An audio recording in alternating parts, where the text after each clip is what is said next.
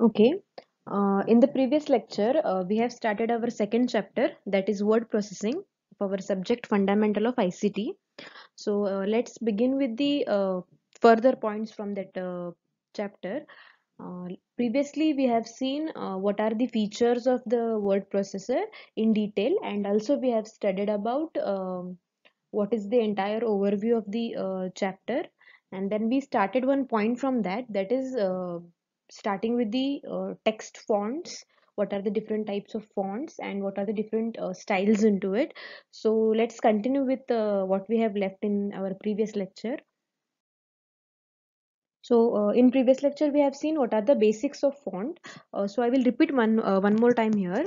What is font basically? A font is a displayable text or a printable text or a character or characters we can say, in which there can be a different variety of styles, specific styles and size, different variety of styles and sizes will be available. So in this image you can see here there are different types of fonts available. For example, Berlin, Agency FB, Algerian, Arial Black, and the most commonly used in previous lecture also I have told the one that is Times New Roman, that is mostly used in all the standard documents that are prepared digitally. Next, um there are different kind of styles that we can give to the given text or typed text on the MS Word. The first one is bold, italic, and the third one is underline. We have already seen in this in last lecture. Still, in continuation, we are studying this. Bold is to make that particular sentence, particular text, particular alphabet highlighted. It makes it bit wider, broader, and it highlights it. Then afterwards there is italic. Here in the image also you can see italic is something, it gives a slanting look or a slant to that particular um, word or text we can see. After this there is underline. Underline means whatever this text you have typed, you can add a underline or highlight it with the help of underline feature. Okay, so these are the three different commands that can be used in MS Word. So let's now begin with for the is styles in Word. Now in the home screen of that particular MS Word, in the corner itself you can see that there are number of styles. As I'm showing into this image here, there will be number of styles like heading 1, heading 2, heading 3, title, subtitle, normal, no space. So these styles in the Word are having its own variations into it. Means suppose a small box from here, that is normal first box. Here you can have a different types of font, different font size, effect, italic, bold, colors and more. Once you select that one box from this above dialog box, you can have whatever whatever the font sizes and colors that are present into that particular option, you can have it into your text directly. Means suppose now that first option here, that is normal, is having a color black to its text, and it is having a slight underline to it or a slight italic in shape. Then once you click on that, you are going to get a completely changed text format. Okay, in your along with the font size also, it will change a particular text once you select these headings into styles. So what is style? A style is a format enhancing tool, okay, that is having different font type, font size, effects like bold, italic, underline, and different colors and many more visual effects to the text. Okay, now let's move to next point is paragraph in the Word. uh, what does a paragraph indicate? Basically, whenever you are using writing on pen and paper, even we use paragraph is something that gives a proper alignment, a proper look to the particular text. Okay, it enhances the quality of the text, it makes visual clarity to the user, to the reader. So the same thing is what we observe into the same thing is what we observe into our digital world also. So here also paragraph is important. So paragraph alignment can be done directly with few icons and few options that are present over the home screen. So here you can see in the images that I have put into the particular slides, you can see there is one option called as format. On the right hand side picture, you can see that there is something called as format. Once you click on that format, you are going to get the options like paragraph, bullets, and numberings also. Font, text effects are there, but basically now we are studying about the paragraphs and the bullets and the numberings into the um, particular text. So here you can see that there is an option called paragraph. So with the help of this option called paragraph, what you can do is you can uh, use the text to be centered, or you can get it on the left, or you can also get it on the right side. So simultaneously, with the help of these things, you can do the paragraph alignment, uh, whether you want it on the center, or you want it on the left side of the page, or you want it to be aligned on the straight right side of the page. That depends upon the one's choice.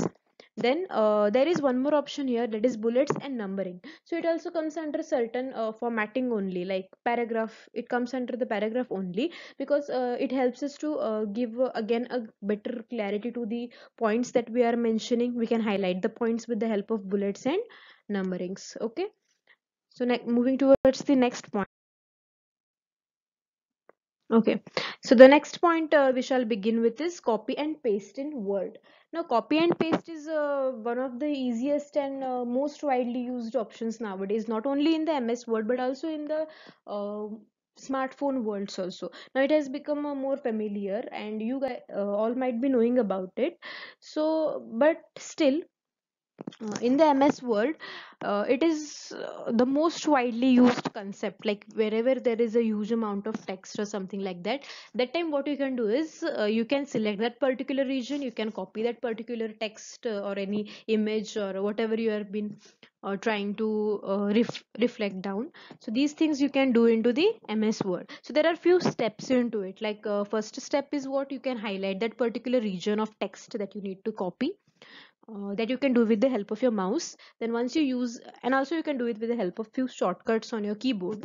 Then once you copy that particular thing, then what you have to do is use the cut or copy option, as in the image you can see that. Now you need to do is you can either use on the screen option, and again when you right click on the mouse, there also by the side of the cursor you can find that same. Then you can you need to select the cut or copy option, and then you need to paste it wherever the region that is suitable you have thought for copying the particular data.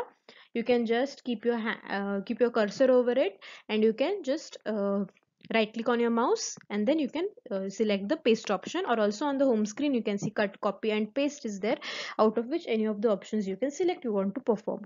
Okay. Next point is change case in the word.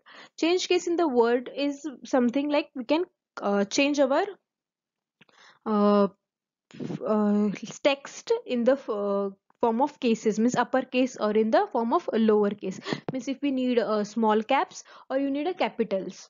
So depending upon that you can change your case. Here there is an option on the screen where is in the home page or the menu page of that particular MS Microsoft Word. Here you can see there are a few options. So depending upon the versions of your operating system and whatever the updated software is, the look or the graphics of that particular software is going to change.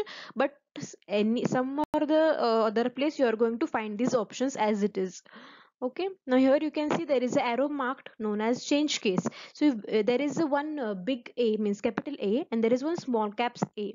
So what does this indicate? When you click on this particular symbol, you can find here number of options, like you can change the case of your sentence. You can make it completely smaller, you can make it completely uppercase, means you can capitalize each and every word. Then then third option is capitalizing each and every word. Here what does it mean? It means that first letter or first alphabet of every word is capitalized here. Okay, so most widely used are these three: uppercase, lowercase, and capitalizing the each word. Okay, then next point is previewing a document. Now what does this previewing a document means? Now whenever you have done with a certain text or a text documentation creation on your uh, screen or your systems, then if you need to get its print out, its hard copy, then what you need to do is you need to use the print option from your screen. So whenever you're using the print option from your screen, we must know what we are printing, or we must have an idea that once that hard copy is out, what you are going to obtain on that screen. For that purpose, what you are going to do is you are going to perform a task of previewing a document. So how to preview a document? I will show you. These are the steps that you can note down. Okay, then there are few images that I will show, that is there in the next slide. So in this manner you can perform the task of previewing a document. Here you can see, once you have created the document, you need to go to the option file. There you will find the option called as print preview, and also there is one more option, that is print, that is for the printing purpose. Now here we are uh, studying about how to preview a document. So once you click on that print preview, okay, so you're going to have the next image over here that is present. You're going to get a look of what is going to be printed on your particular uh, hard copy or hard paper. So here you can see, you can change the number of copies here. You can select your device, the printer that is present next to your system. Then there is options like what you want to print, or all these things comes like you want to give it a landscape mode, or you need to change some styles into it or something. Look, you can add a page out, a page layout to it. You can add a border to your page. These all things you can perform once you click the option print preview. Also in this print preview you will get to see, the most basic purpose is to know what you're going to print out, or what your printout paper will be concluding with. So for that purpose you use this previewing a document option in the Word, that is with the help of print preview. Okay, now let's move towards how to save a document. Now for knowing how to save a document, now whatever you have prepared, it must be saved, right? You can use it later on. It is not a one time thing to do. If you have done it for one time and then later on, uh, if it is destroyed, so for that purpose, so you need to save that particular document, so you can use it for the next time also. So how easy it is actually to save a document? Just there is a one option that you need to go to is, here you can see, there is a, on the home screen you can find one box in the right left corner yourself. There once you click, you will find few options, like you need a new one document to create, or you want to open the previous ones, and then there comes a save option, and there again comes a save as option. So once what you need to do is, for the save, for saving it for the first time, you need to use save as. Then once you use it, that option save as, there you will find, you can give a name to your document. You can give a certain unique identity to that document. Once you give that certain identity to that particular document, after that you can select the option as save and then leave the particular page. Now in the slide here you can see, now once you click the option as save, once you click the option save as, here you can give a page title to it. You can you can add a file name to it, like for example here it is given as my page. Then save the type as, different types will be available once you select that save as type. Okay, now depending upon what kind of a document you want to make, you need to select it, and then you need to give it a file name also. Okay, after that you need to make the option, choose the option like save the changes, and the file is, your document is saved. Okay, without saving, if you close the document, a few data or whatever you have prepared can be lost completely. Okay, the next last one point here into this word processors point is closing and exiting a document. So closing and exiting goes hand in hand. Okay, here what you can do is, closing means like you can minimize it, the document in the background while you have opened something different. You can keep that background, keep that particular document going on in the background itself. So during this situation, what will happen is, if you have not done any changes in, if you have done few changes into it, not saved, the data may be lost, right? Exiting is also same. Exiting means completely coming out of the document, either saving the changes or without saving the changes. So if you have not saved the changes, that time it is going to prompt a certain message on the screen that you need to save this particular one, changes that you have done, or no. If you select yes, you need to save, then the documents get saved with the changes that you have made. If you have selected no, then it is going to get saved anyway the way it was saved, and the previously done changes or recently done changes will be not saved into your document. So this is the last point when it comes to detailing of a word processor, basics of the word processor, that is closing and exiting a document. So here we have seen, starting from what are the basics of MS Word, like its font, changing the cases, styles like bold, italic and underline, how to get a paragraph into it, how to do numberings and bullets. So these things we have, like how to previewing a document, saving a document, these things we have studied throughout this lecture. Thank you.